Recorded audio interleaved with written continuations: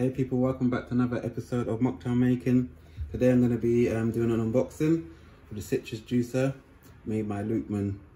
I got this from Amazon for £33 at the time, but now it's on offer so you can pick it up for actually £23. So yeah, so anyone who's interested definitely should go to the link in my description. I'm going to put a link there as it's on offer at the moment, so definitely a bargain buy, better than what I purchased for it anyway.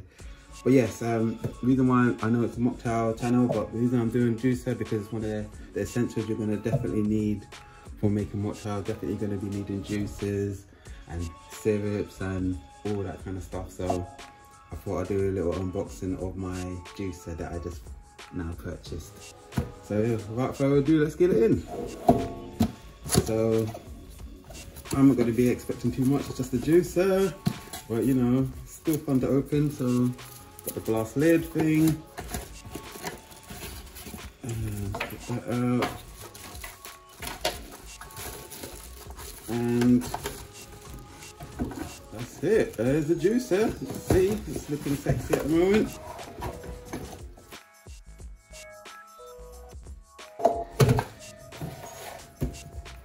There you go.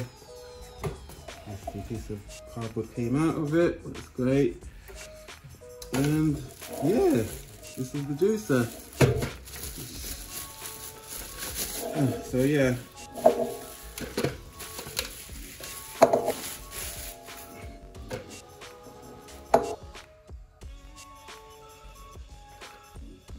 Okay, so yes, the juicer looks, as you can see, looks quite sexy. Really small, black, sexy with the silver. And we're gonna put this in use and see how it goes. Yeah, so you can't really get too excited about a juicer. This is just a juicer, isn't it? Just there to juice stuff. But yeah, I definitely would recommend a juicer over a blender if you're going to start doing mocktails. When you're doing the blender, there's a lot of pulp involved, and it's fine when you're blending vegetables and all that stuff. But when you're doing citrus fruits like oranges and grapefruits, I definitely would go for the juicer over the blender. I have a blender as well, but yeah, the juicer is definitely going to be better for it.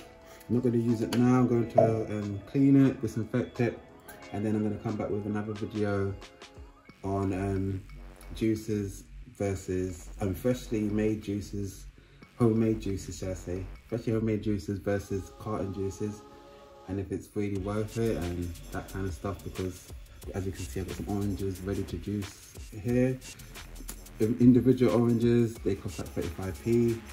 To get like these kind of oranges, this costs like this is a 4 oranges.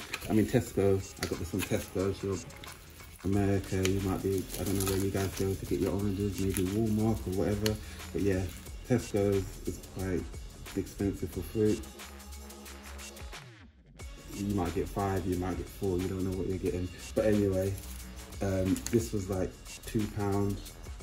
These are like £2, and you can just get a carton of orange juice for £2 as well. So is it really worth it? We're going to see how much you get out of these 4 oranges and see if it's actually worth it, or you might have to just get a carton of orange juice, even though obviously it's full of preservatives and all that stuff. And you know, you get a nice feeling of making your own oranges freshly made. So there's that too. So yeah, but we're going to put that in another video after I've cleaned it and stuff, because we're all about cleanliness. But yeah, thank you for watching.